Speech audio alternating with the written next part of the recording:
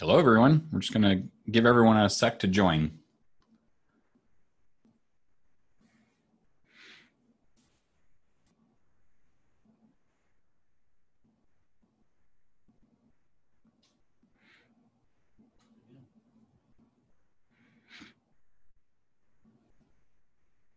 Welcome back.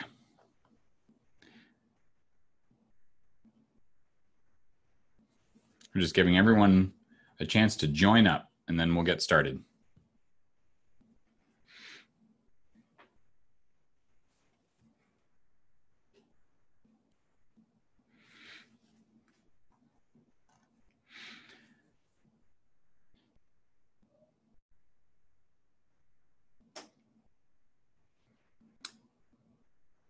That code that we used yesterday was SPLORE, S-P-L-O-R-E, in answer to your question, Milo.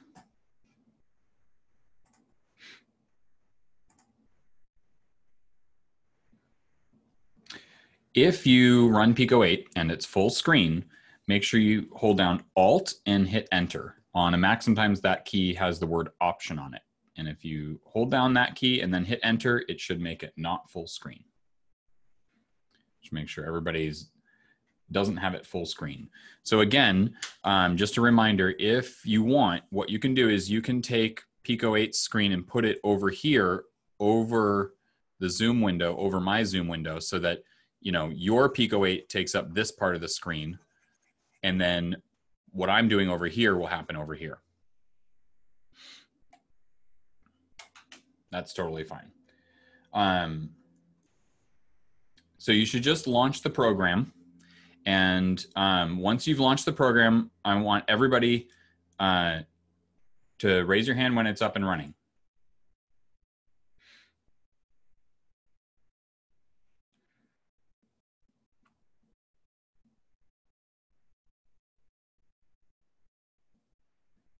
Okay, we got a lot of people. We still got a few people.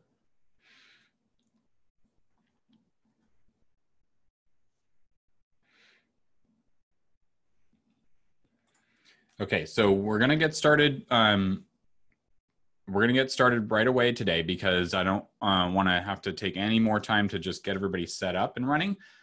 So if you still need help getting up and running, I don't want you to miss out, but we need to move forward. So if you want to just watch, if you're not set up and you want to just watch, that's totally fine. I'll be happy to help you after the class as well.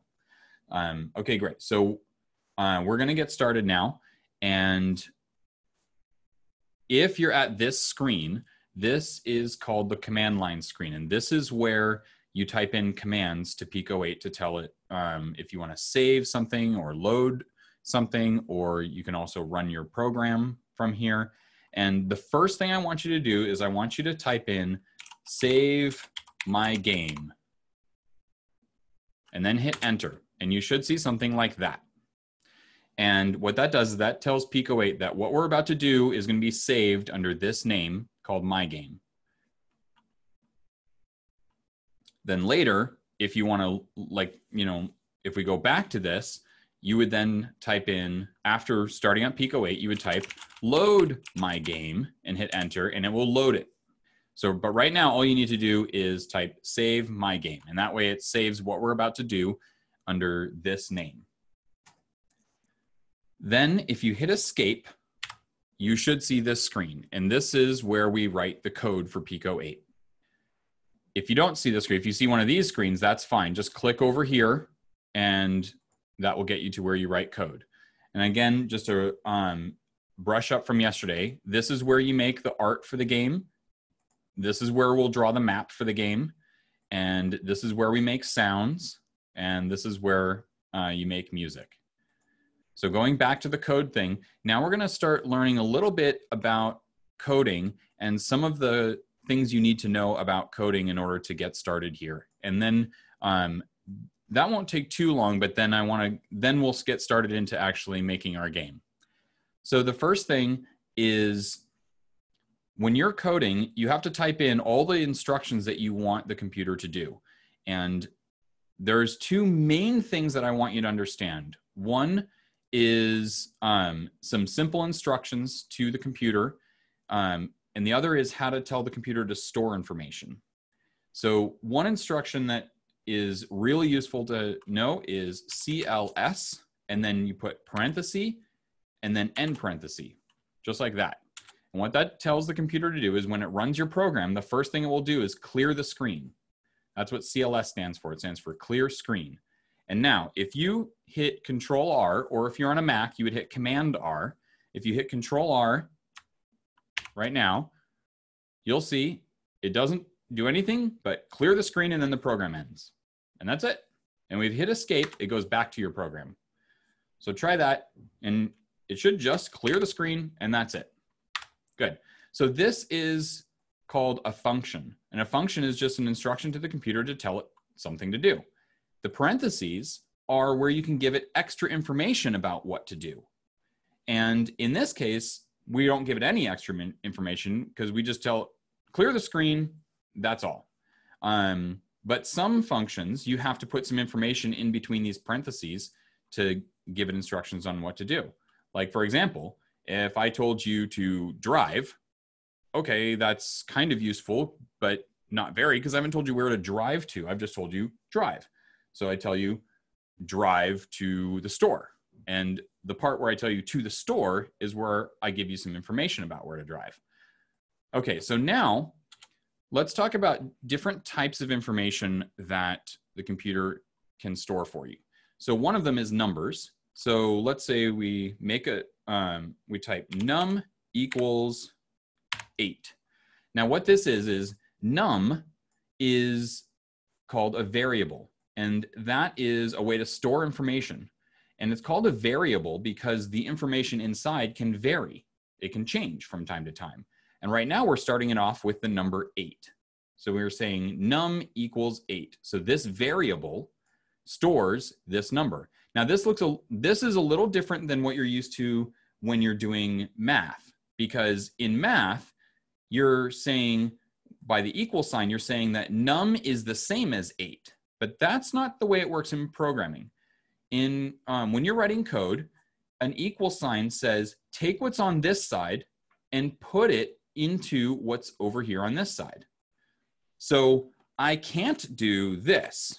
Even though I could do this in math, I can't do that in programming. It doesn't work because that would mean that I'm taking num and trying to put it in 8, which that doesn't make sense. It doesn't, math, doesn't quite work that way. It's like saying, oh, 8 is 6. It's like, nope.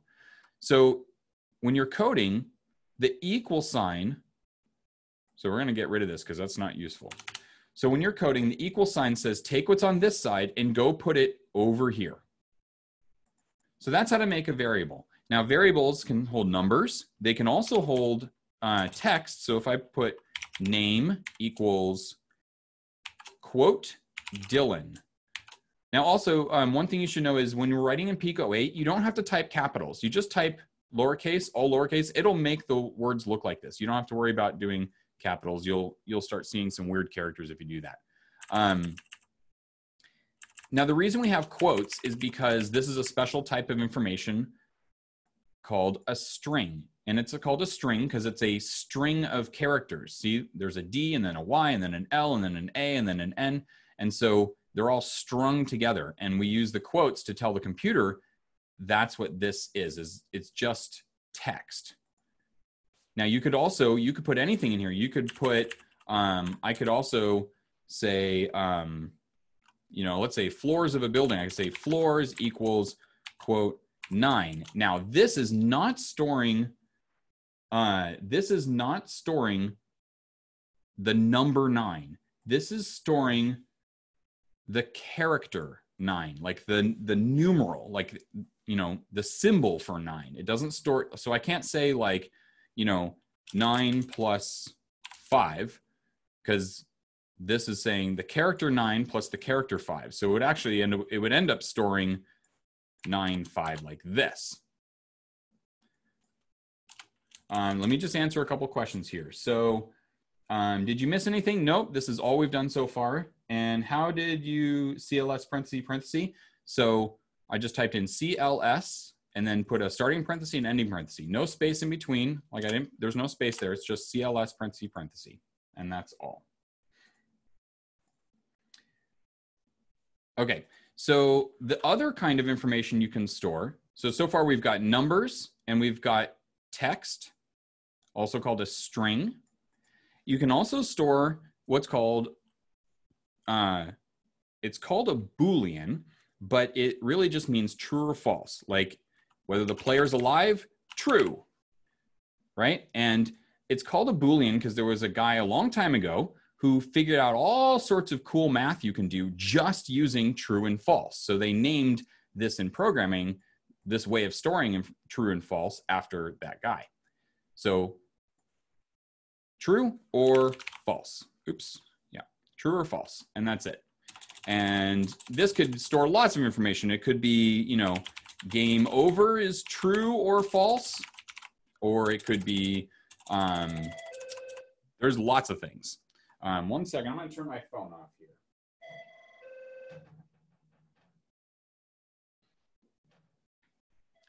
All righty. So there we go. Okay. So those are different ways to store information. We're gonna be using a lot of different variables throughout our program, but I just wanted you to see how those get used. If you want to make me half my screen, you can grab the corners of the program and drag them to the right size. But if you see me full screen, you have to hit Alt and then Enter. Or if you're on a Mac, it's the Option button and Enter, and that makes the screen not take up the full screen. Okay, so now we're going to talk about functions as a way to tell the computer what to do. So let's say we want to print something on the screen. So I could type print, oops, hello, and then what this is a function called print, and it has parentheses, and then inside the parentheses, we tell it what to print. And so this is the name of the function, and this is the information we need to give the function. So if you hit Control R, or on a Mac, Command R, you'll see it just does exactly that. It clears the screen, and then it prints. Done.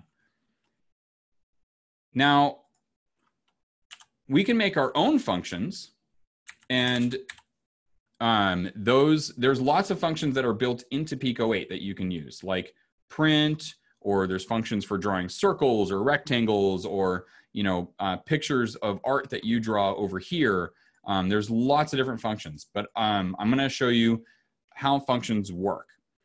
So the first thing we're going to do is I just want you to be able to recognize what a function is. It's where you have the name of the function and then parenthesis, the information that you're giving the function to do, and then the end parenthesis. And this is how you tell a function to do its job. So now I'm going to make a variable, and I'm going to call it name is Dylan.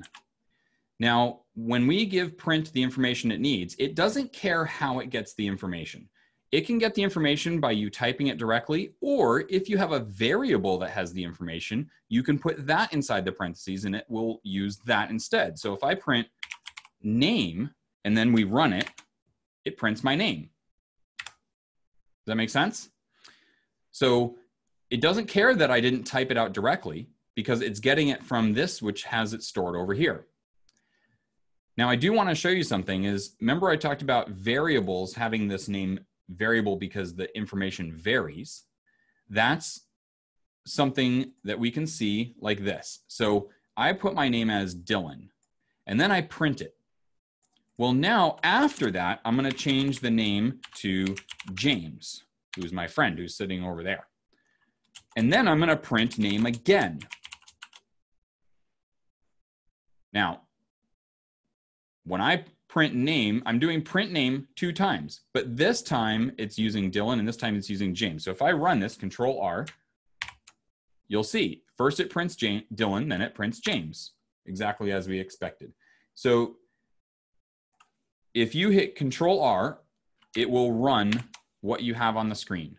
If you hit Command R on the Mac, that's the same on the Mac. Command R, which is the little squiggly line or squiggly symbol plus R on the Mac, and Control R for here. Now there's another way to do it too. If you're in this code and you hit escape, so you go back to where it's got a blinking thing for you to type things, you can type run and hit enter, and it does the same thing. Okay, so now we're gonna make our own function. So this is a function that Pico 8 already has that will do its job for you. So I'm gonna get rid of this, and I'm going to take a number, we'll call it num, and we'll set it to 8. And then I'm going to print num. And I'm gonna run it, and it prints 8, exactly as we expect. What happens when you try to run it, Ariana? I have someone who said that it wasn't working for them, so I want to find out why it's not working.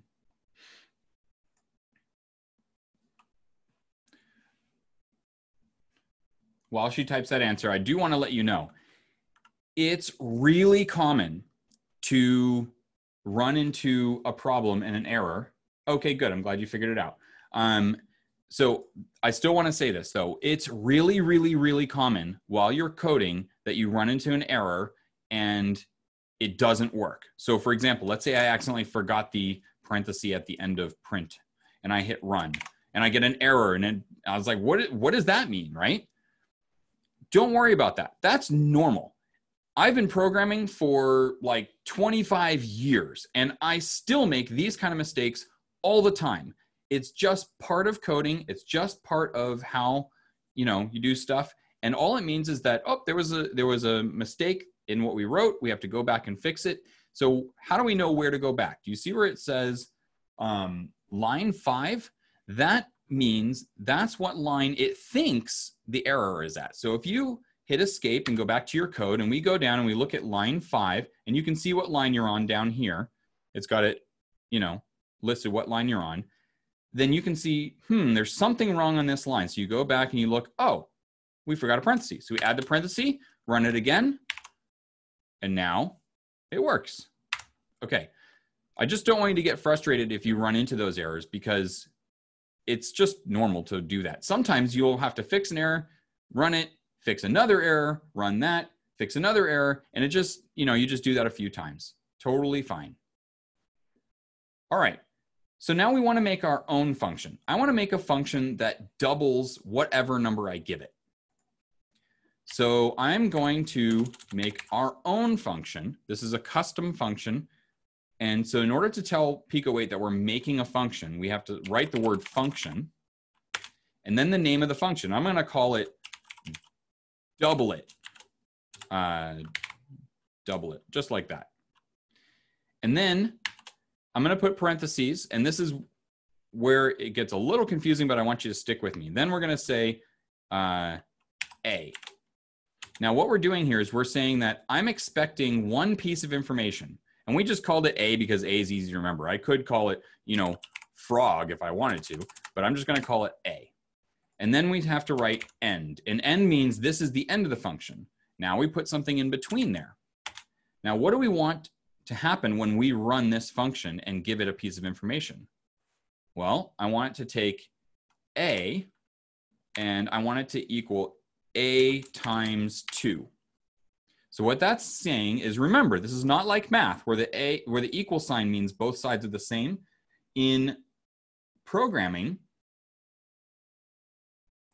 it does this side and then puts it over into this side. So if A already has a value, it will multiply it by 2 and then take the result and go put it back into A. I hope that makes sense. Yes, Eli, to answer your question, if you want to just run the program by hitting escape and then typing run, that also works too. So you can just hit escape and type run, and that also works just fine. But if you're on Windows, you can just also hit Control R, Or if you're on a Mac, you can hit Command R, and both of those will work to start it running. Okay, so back to our function. So we have a function that I've just made called doublet. And if I give it one piece of information, it will take A and multiply it by 2. But the problem with this is that once this function's over, A only works for this function. So we have to say, give back A. And return means, okay, when this function's done, give back A as the result. Return A. So it's kind of like when you're given homework by a teacher, they expect you to hand it in. So this is kind of like, okay, we're handing this off to the function, and then the function's handing back the result of the work that it did. Now, I have this function here, but it doesn't do anything by itself. And you'll notice when we run this, if I run, it just prints 8, which is printing num. It didn't do anything here. That's because we didn't run this function. All we did is we told the computer what this function is and how it should work. Multiplying symbol can be made by doing Shift 8, which is the star symbol.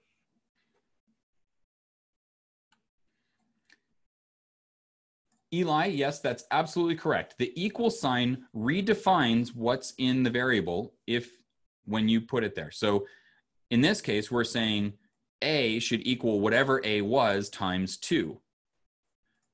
So A will have a new value, which is what we mean by the value will vary. It's a variable because the value will change. So now let's use this function.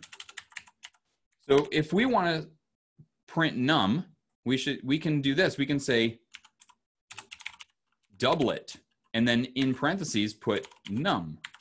Now I don't want you to get confused by these multiple parentheses, because that's something that you'll run into in coding. Is you'll have a lot of parentheses all jammed up together, and you just got to kind of keep them straight. Like, you know that this parenthesis and this parenthesis go with this function, and this parenthesis and this parenthesis go with this function. So you'll see them all squished up together like this a lot, but you just have to remember that it's just like in English when you have a lot of parentheses. You got to keep track of what goes where. And it's really easy to forget one. Like, it's easy to have this and then not realize, oh, wait, I don't have a parenthesis for print. You can look at this and think, oh, that looks normal, and then run it, and you get an error. And like, oh, what's my error? Well, if you go to line 12, just like it says, we see, okay, and then a lot of times it's a parenthesis error. So we have one parenthesis here, oh, we're missing a parenthesis, add the parenthesis back in, and now let's run it and see what happens. Now we printed 16. So it did our job. Doublet, we fed doublet our num, and num, now this is something that is good to understand. We're gonna make a variable called double num, and we're gonna make it equal to doublet using num. And now we're just going to print double num. Yes, you will be creating a video game with me. This is just, yeah, so a lot of times spaces won't give you an error. Like if you put spaces here, it won't give you an error, but there are times where spaces do matter, but I'll try to let you know when those matter. A lot of times I don't use spaces here because we don't have a lot of space, so it's a little easier to see it without spaces. Okay, so I want you to see what happens here. If I run it, we get 16, because what happened was we set num to 8, then we made a function called doublet, and then we ran that function and fed it num. And then what we got back was the doubled version, and that doubled version got stuck into double num, and then we printed double num. So just to go over how this flows, so the value of A here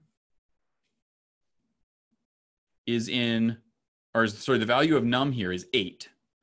And that gets sent over here to A.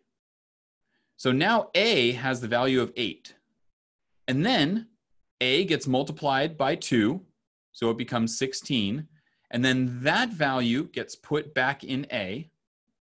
And then A gets returned. That means that this gives back this result.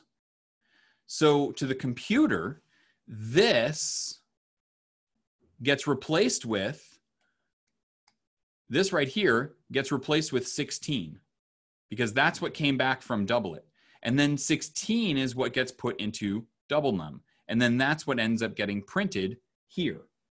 I hope that makes sense, because that's a really important thing to understand, that what comes back from the function here is what then gets put over here in double num. And that's why this return is important, because we want this to give back a value that we can then use to put into this variable over here.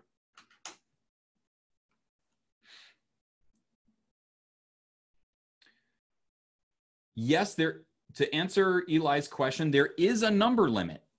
If you try to put in a very large number, it does not like that. This coding thing only likes numbers up to 3,000 or 32,767. If you try to use numbers higher than that, it's really hard for it to deal with, and it gives you an error. You can use numbers higher than that. You can't expect the numbers to work out. This kind of thing shows up a lot in programming. I don't know if you remember the video Gangnam Style, but when YouTube was first created, they thought, oh, no video is ever going to get like billions of views. So we can just, code it so that we'll use up to a certain high number. And then Gangnam Style got billions of views, and the video counter of how many views it has broke, and they were like, oh no, we got to fix it. So they had to make it so it could take an even bigger number.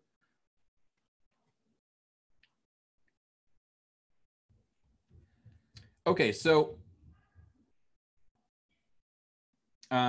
Sophia, what was your question? It says, what happens when it says function after you do Command R? So usually, if you do Command R and you get some kind of error, it usually means there's something with your, some error. Look at what line it says. And usually the kinds of things that I often see is I see people forget to put parentheses, or I see them forget to put end. Or in here, like when they're running the function, I see them forget to put the end parentheses. So that's a lot of the types of things that you usually see people make a mistake on. So that's a good thing to check. Okay, so I want to show you, this is an example of making a function that gives back some information. Now I want to show you an example of making a function that doesn't give back information, but still does some work. So let's do this. We're going to make a function, a new function called draw target.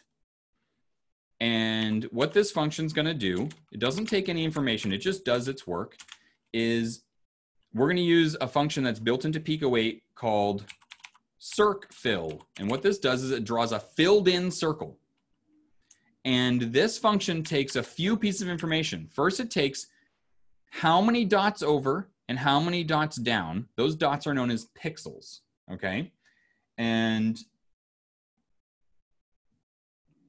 Hadia, yes, this is our first class that we're doing. Yesterday was mostly just getting everybody up and running. So pixels are how many dots over and how many dots down. And you have to tell circfill how many dots over and how many dots down. So I'm gonna say like 40 or 50 over and maybe 30 down. Now in Pico 8, there's 128 across and 128 down.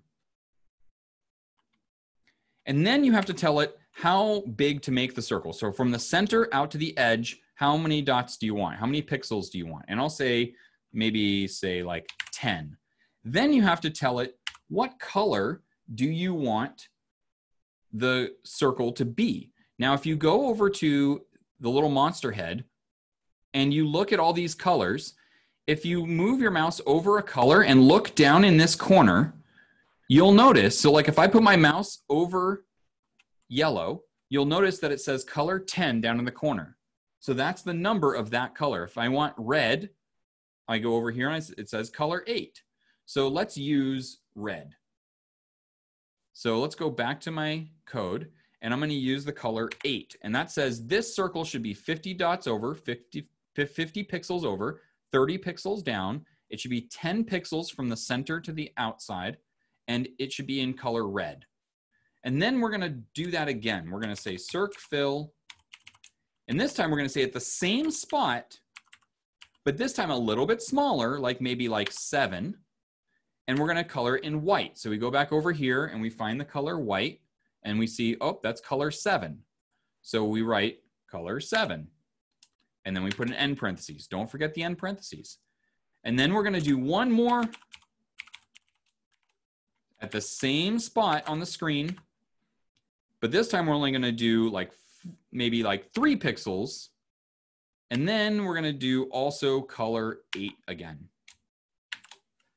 So what this does, this function draws a circle at that spot, that big, that color, draws another circle on top of that, draws another circle on top of that. But we haven't run our function yet. So let's get rid of this stuff. Let's get rid of this stuff down here.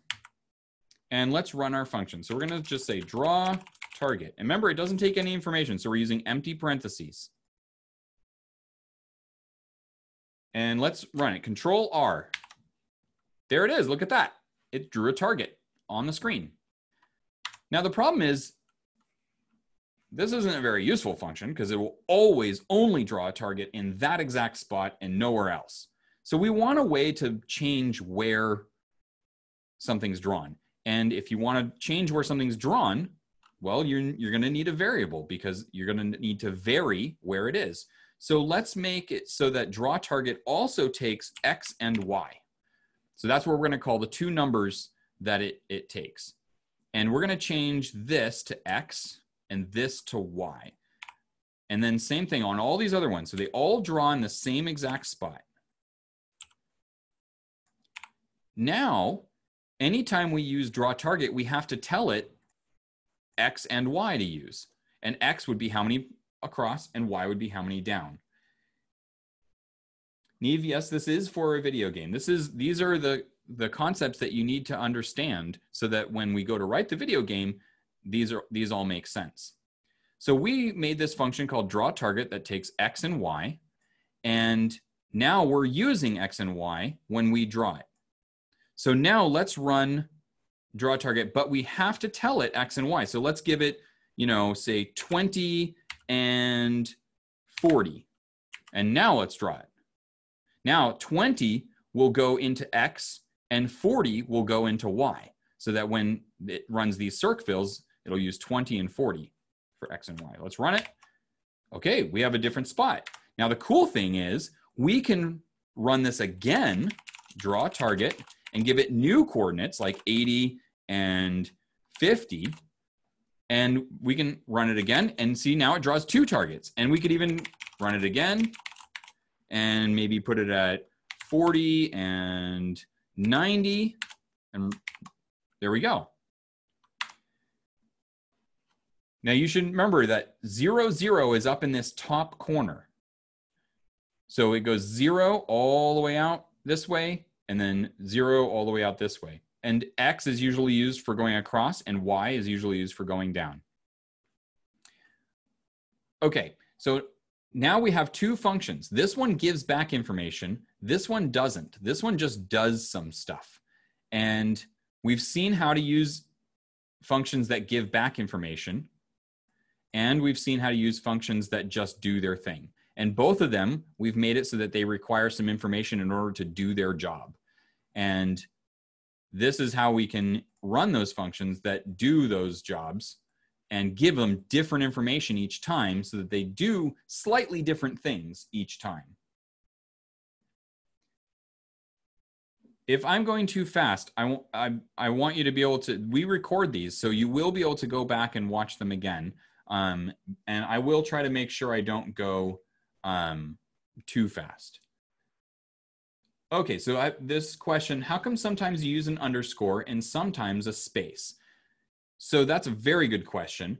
And the reason is that sometimes you have, like this is kind of hard to read. Doublet, like, okay, wait, what? I have to like kind of look at it for a second.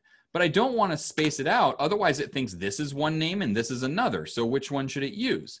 So it needs to stay all together as one word. So if I put it no space, it's a little hard to read. I can still read it. But this one, they're like really different words. So I want to have them spaced apart when I look at them, but I don't want them spaced apart in the code like this, because then the code gets confused. So I use an underscore, which is the shift dash key. And that puts kind of a fake space where the computer still looks at this as one name, so that I can use it like one name like this. But I can still look at it as a human and think that it's two words. I hope that helps answer the question.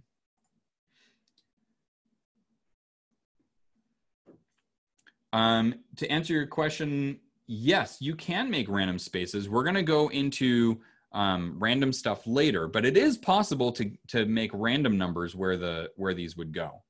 That is definitely possible. But we're not going to cover that just this second, but that is how it works. So now, there is one thing that I do want to cover real quick. So I'm going to leave this on the screen, so it still draws these targets on the screen, but I'm going to make use of this doublet function. Now you can use your scroll wheel to scroll up and down if it gets too far here.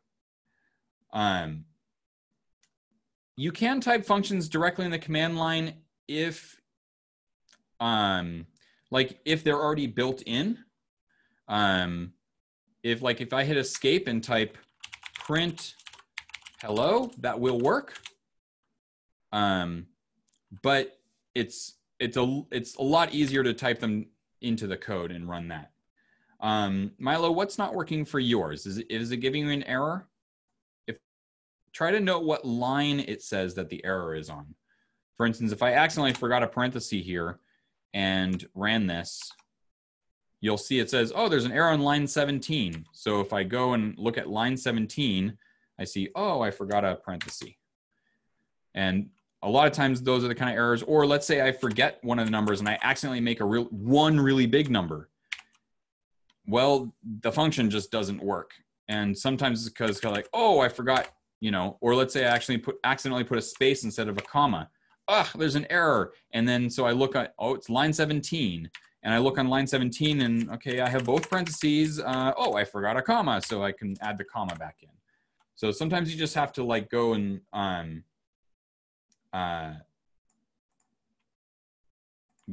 check that. So it's not printing the target. Well, then one thing to make sure of is that that all of this information is correct, and make sure that when you use this name here, it's matched to this name here, so that these are exactly matched. And also make sure that you put the function before you use it, because if you don't put it before you use it, then when you try to use this function, it goes, wait, what function? And it can't figure out what you're trying to make it do. So now I have one last thing I want to show you here for today before we get into, oh, it says error near doublet. Well, sometimes that can happen if you forget an end. Sometimes it happens if you forget the parentheses. Sometimes if you try to use doublet before you've typed out the function, it would give you an error as well. So also, just make sure you have end where you should have end, because I try to make sure there's spaces inside my function so that I know that all of this is happening inside this function. If you leave it all spaced up like this, it can be kind of hard to tell, where does my function begin and end? So if you put spaces in here, even just one space, it helps you be able to tell where the function is and where are all the things that happen inside that function. It also can be a good check to make sure you actually did put an end there. So one thing I want to show you, so we have this doublet function, and I'm going to say, oops, there we go. So we have big num equals double it num. Okay, so what is this going to do? Based on what we see here, num is going to get doubled by double it and then get stored in big num. So big num will hold 16 and num is still going to hold 8. So if we print num and then we print big num, you'll see even after we run doublet, num is still going to be 8. So I'm going to run this and you'll see there's 8 and then 16. That's because num doesn't get changed by doublet. What happens is what's in num gets sent to doublet, and then the result of doubling that gets sent back. And that new number gets stored in big num. But num never gets changed. We just told it to send num up to doublet to get changed, to get its value doubled, and then give us what the result is. I hope that makes sense. Okay, so these are some basics that I wanted you to have for coding. The truth is that lots of languages that you will code in use these same concepts that we just learned. Even though we're learning them for Pico 8, these concepts are the same all over the place. You have functions that you write that do work. Some of the functions that you write give back the result of what they did. And you have variables that store information. And the kinds of numbers that get stored in variables can be, or the kinds of information that can be stored in variables are numbers or text, called strings, if you remember that. Or true and false is another one that's used a lot. And those get used quite a bit. So what we're going to be doing, we've got to wrap up in a few minutes. So if there's anybody who has any questions now, I'll take them. But now you have the foundations that we're going to use in writing a game. And I think that's, let me just check my notes. Okay, good. I just want to make sure I got everything. The character before the 2. Oh, that's a asterisk, which is called, it's the star that when you hit Shift 8, that's the time symbol. And it's not an X, it's a asterisk. You hit Shift 8 and it will make that symbol. Milo, we are working up to getting to making a game. The problem is if I started in all the steps to make a game today, unfortunately, it would be like, whoa, what is all this stuff we're typing in? It doesn't even make any sense at all. So this is all stuff that you do need to know to make a game. So the game itself won't be running today, but tomorrow the first step we're going to be doing is making our game map and getting it showing on the screen. So that's the first thing we're going to be writing tomorrow, is how to make a map, how to make a game map and get it showing on the screen. And then the next step we're going to do is we're going to get our player showing on that map. And then we're going to get that player moving around on the map, and we're going to work up from there. My big num says 8-0. Okay, so make sure that you have up here at the top, you have num equals 8. And then like num equals 8.